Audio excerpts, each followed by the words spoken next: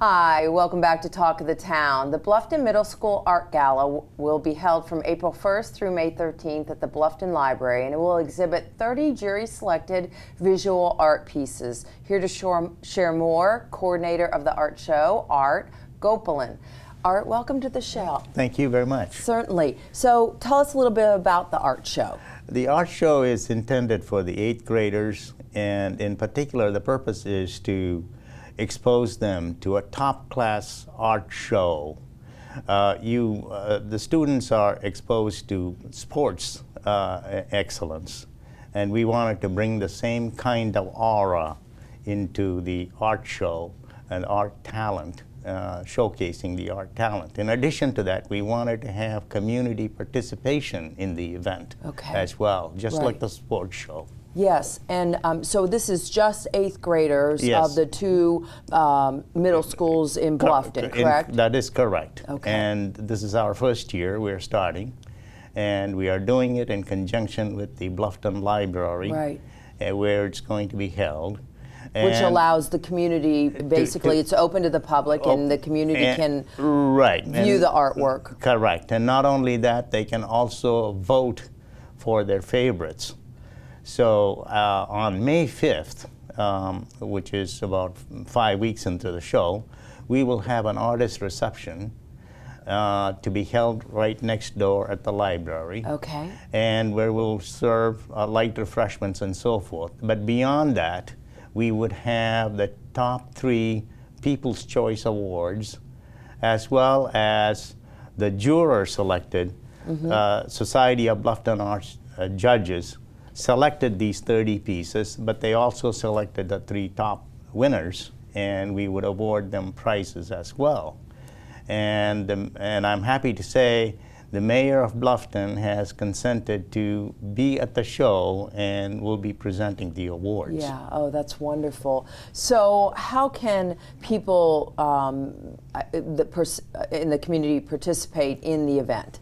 2 ways. One is you can go to the library, obviously, and then you can look at the display, and it's just like any other gallery display, and you can choose the top 3 winners, and there will be ballots, and you can cast your ballots.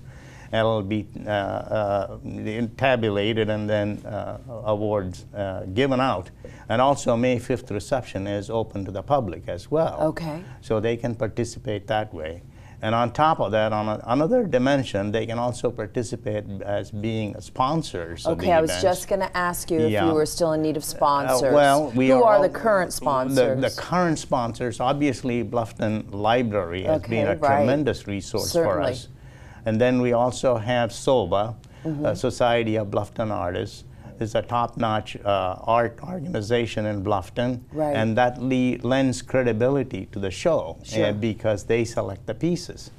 And on top of that, the Great Frame Up, who is it's a business, framing business in Bluffton, and they do the framing, or mounting, I should say, suitable for hanging. So it's professionally done. Yes. And the public supermarket has contributed for us to have refreshments at the reception.